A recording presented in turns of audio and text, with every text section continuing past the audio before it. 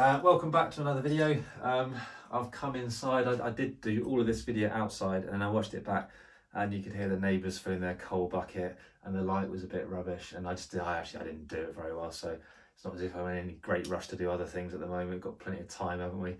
So I thought I'd come and do it inside off the banisters again.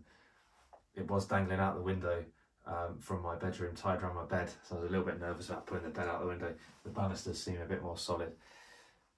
Today I'm going to run you through a setup and kind of the use of something we can do to ascend the rope for the reason of coaching a relatively novice climber, probably maybe on their first trad climbs, that kind of thing.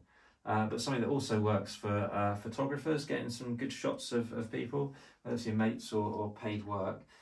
We've all got loads of bum shots of our mates when we're getting a sneaky photo off the belay and things like that. But even if you're completely out of it, you can get some good shots from ground level, obviously, especially if you're off to the side. But there's something pretty cool about being above your climber and getting some nice shots with the eyes in it and the concentration, proper like action shots and a slightly more unusual angle. So good for photographers as well as instructor and guide types. I fixed my rope up to the top of the banisters, and there's a couple of new bits of kit for this compared to like normal climbing. This is really more like almost like rope access stuff rather than climbing stuff. So you might have seen these in rope access, or you know, on movies of people going up Everest on fixed ropes and you know all that walking up snowy mountains. This thing is a Petzl hand jammer. I think it's called an Ascension. It works on ropes from 8 to 13 apparently. There's some pretty chunky stuff and some pretty skinny stuff. I tend to use it on stuff somewhere around 10mm. It's a toothed ascender, okay? It grips onto the rope and only moves one way up the rope. You use your thumb on this little catch and it will click into place, and now it won't go down, it will go up, okay? It's got a little hole at the top. I put a snap gate in there, that kind of lives with it. Yeah, use a screw gate, no real point doing it up.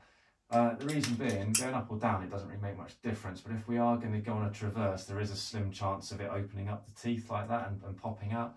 So, although I don't really use it on traverses, to be honest, I just put that in because you do move left and right just a little bit rather than full on traverses, so it feels like it's worth having. That's fixed in. The next bit of kit is the kind of the Gucci bit of kit. Now, we all used to use Gree-Grees for this job and they kind of seem to work absolutely fine. But they're not really rated for this kind of use. So this is kind of a rope access bit of kit called a Petzl rig. It's basically like a Gree-Gree on steroids. It's chunkier, it's heavier, it'll last you longer.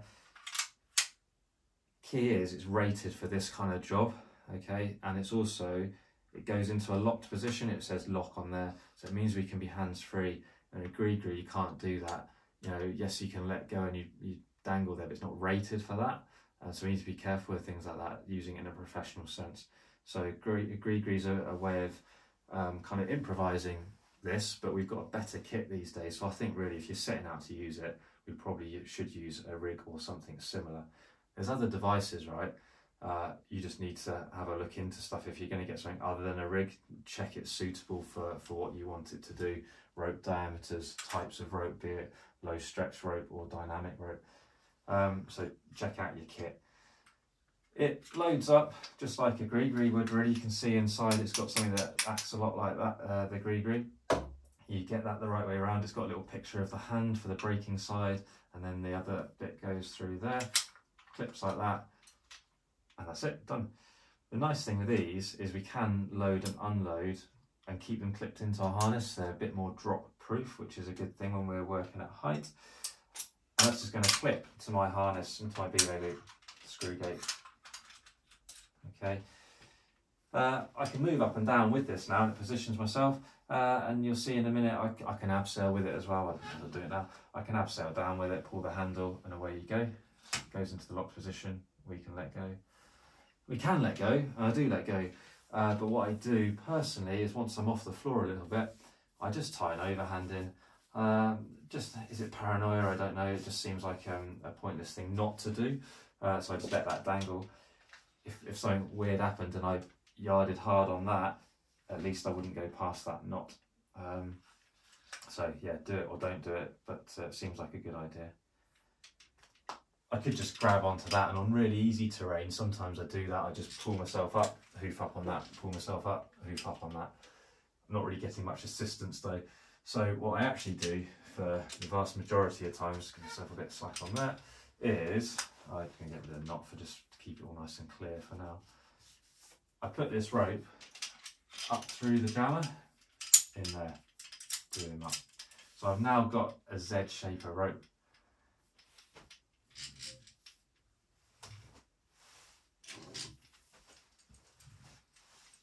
So you can go further and further. I'll just do that once more for clarity. So I can just abseil, I can just leave that rope up there as well. So I bring myself down.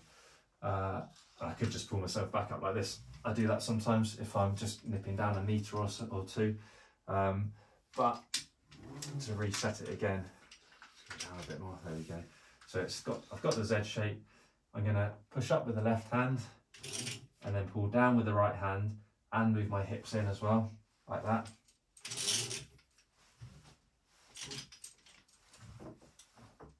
Thankfully the banisters are pretty strong, I've never tested them before, we're still alright. And then, like I said, you move yourself down if you want to. If I'm going far down and I want to take my jammer, then you just bring it with you. It can be a bit fiddly when you're not used to using that thumb. You get used to it pretty quick. And then I can go as far as I need to go with that. Alright. So that's pretty simple, eh? Onto there, slip it in, up through there, done. Okay. It's simple. It can be quite physical, especially when you're not kind of used to it. When you haven't got the technique kind of dialed, the sort of hip thrusts, you end up pulling quite hard, and it can wreck your elbows. This is a left-handed one. Most right-handed people prefer using a left-handed one. You can easily swap hands though to give one elbow a rest. But if you're doing this a lot, day in, day out, it can give you a bit of tendonitis in the elbow, especially if it's something you struggle with a bit already. So a lot of people put a pulley on there. I quite like the idea. I used to. I don't bother anymore, but I used to. One really neat solution, I think it's called a roll clip, is a screw gate carabiner with a good size pulley built into the bottom of it, and it's at an angle as well, so the rope doesn't get twisted and it runs really smoothly. You can absolutely feel the benefit of it. So if you are doing a lot, maybe that's a good investment. I'm not sure how much they cost. Just to mention, I think these are like 35-ish quid, 30 quid, 35-ish quid. The rig is a bit more money at about £110 retail, something like that. You can get them a little bit less if you shop around. And I'm not sure what that roll clip thing is that I was on about, but it gives you an idea. Yeah, your elbows will thank you for it. Okay. So what can we do with it? Like I said, that's pretty simple to actually move up and down with it. The key is to actually be of some use to that fairly novice lead climber. Firstly, just some good chat, yeah? Especially in their first one, just keeping them at ease. I feel that's probably the most valuable thing. Throughout the period they're with you, you dial that back because the aim is to create independent lead climbers. So you don't want to make them dependent upon you, so that when they leave, they're not like, oh, I can't go lead climbing, Mr. or Mrs. X isn't next to me to give me that moral support. That's not what we want. But in those first lead climbs, I think you can have quite an effect on people in a positive way. Other things we can do as they're climbing up, we can chat about gear and stuff, yeah? They're placing that nut. You can say, oh, what would you give that nut out of 5, or whatever scoring system you've got?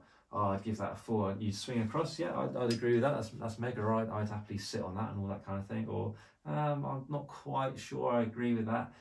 Why don't you just try looking up a little bit, and they might find that sinker wire that they had a bit of tunnel vision, and now they've seen it because you've helped them think about things like that. There's a million things you can chat about in that regard, but you can have some real use. You'd be dangling around. Don't forget to check that the belayers still doing their thing as well. To get someone leading alongside you, it's a big call, right? I've got my lanyard on me here. If they fall off, they're falling off, right? I can't magically unclip and clip all in like a split second.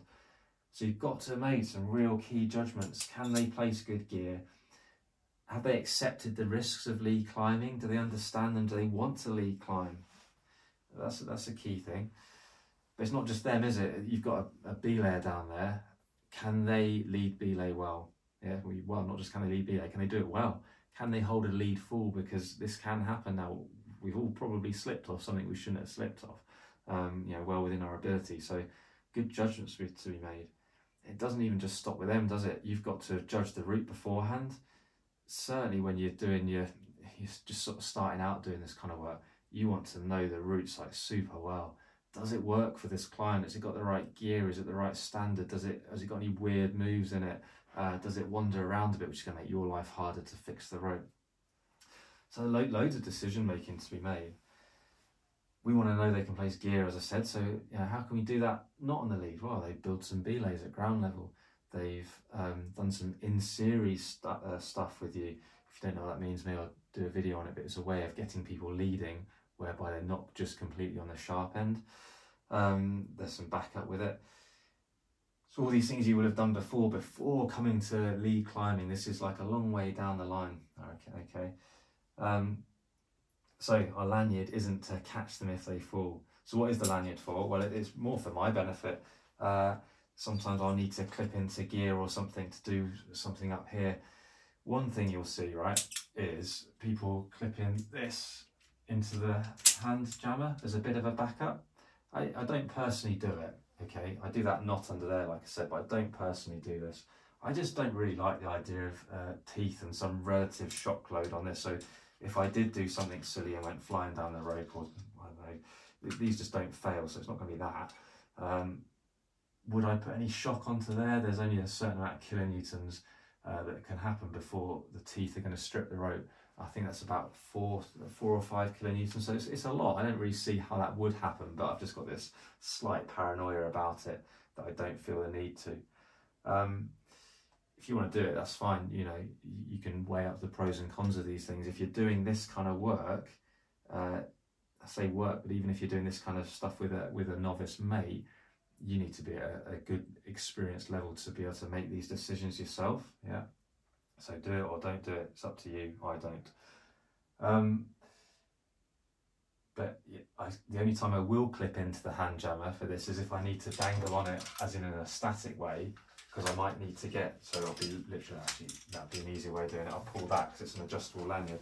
And then I can maybe move this, take it off or something if I'm clipped into something else. Actually, I don't even know why I said that. I wouldn't actually I'd never really sort of take that off and just be on that. It seems like a mad thing to do. Something came out of my head wrong there. But sometimes I do want to unweight this, okay, because I might need to be taking some gear out. Why would I be taking gear out? That would be a good question. I fix this on top of the crag to my anchors, my 2, my 3, my 4 points, however many it might be that you need to have. As soon as I then come over the edge, probably on my rig, abseiling down, as soon as I'm over the edge, I refix this, it's called a re-belay, to a point just over the edge with a bit of slack between my new belay and the original one. Might be 1 bit of gear if it's super solid. It'll often be 2 bits of gear, equalised with a sling and all that. And then I'll clip my rope in with a clove hitch, like I said, just a bit of slack there, called a re-belay. That means that the rope isn't going to be bouncing over an edge. Okay, we could use a rope protector, great, but actually what you'll find you do is you swing left and right a bit as you're trying to check bits of gear, get out of the way, go back in, up and down and all that jazz. So it doesn't tend to work quite so well. So without fail, really, I always re-belay once I'm over the edge. And then you might do other re-belays left or right a bit to just redirect the rope, okay, to keep it in the right place, out of their way, but still close enough you can get in. So when you're going up next to them, you've got to strip those out. And sometimes you've got to strip them out sort of fairly quick to get out of the way quickly. So I find that clipping into that sometimes just enables me to position myself, unweight the rope a bit, and strip those bits and pieces out. Okay. Again, something that other people do, I don't really like it, is they can, if the client, the climber, the novice climber is looking a bit nervous, I'm just going to extend that fully again, they'll clip the climbing rope, the lead rope, into that, so it becomes like a runner. So if they do fall off, then there's that there. It's going to yard you around and potentially put some weird forces on stuff. So I don't really like it. it might be a last resort. I'm not going to say I've never done it, but it's not something I actually particularly like anymore. So the better option would be to go and put another bit of gear in for them. So if they're really nervous and they don't want to make that move for whatever reason, you can go, oh, well, why don't I put a nut in for you, bang it in, because you can go up a little bit, put a quick draw in it perhaps as well. You know, they might be able to clip it, or maybe you grab their rope and you clip it themselves, and that might just be enough to get them to chill out, because they'll be on a top rope then, won't they? So that would be my preferred option. So there's a few things you can do other than coaching some sort of physical things. Other bits you can do, when they've placed that bit of kit, you could get them to actually have the B-layer take in really tight and they sit on it. So you help to build up some confidence, don't you? You can do that at ground level and stuff as well, but it's just nice to do it in that real sense up on the route itself. You already know they can belay well and stuff, and you already know they can place good gear because you've seen it happen, and you're in a position to go, what do you think that gear is? 4 or 5? Great, yeah, go on and sit on it. Okay. It's nice to be alongside doing that. If you're at the bottom saying that, there's always going to be that bit of your mind going, is that gear any good? Perhaps if you know the route really well, it's a bit easier to do, but it's much nicer to be actually right there and having looked and checked it. Just like I've said already, sort of justifiable decisions sort of based on facts that you've seen already. Okay, so we've got some coaching stuff we can do, all right? Think about where you're going to be positioned. You want to be kind of next to them, probably, but away a bit so you're not kind of interfering.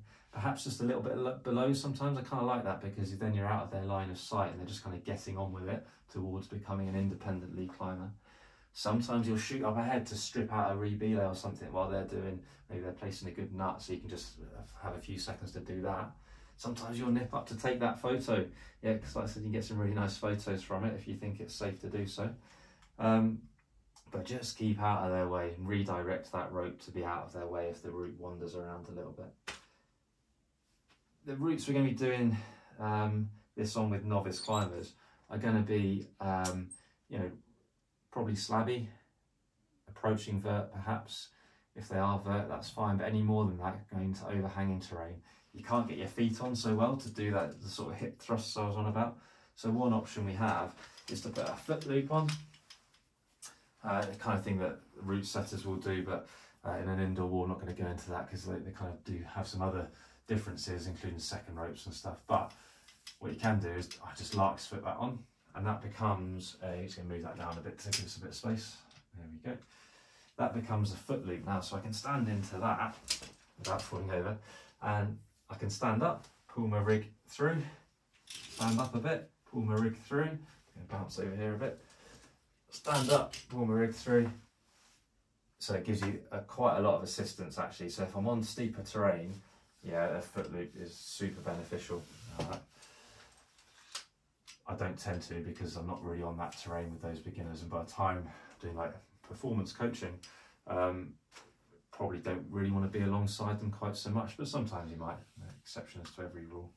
Certainly the photographer types, yeah, you might well be on some steep stuff, some nice steep Spanish sport crag or something, swinging around getting some ace photos, so a foot loop would be super beneficial there.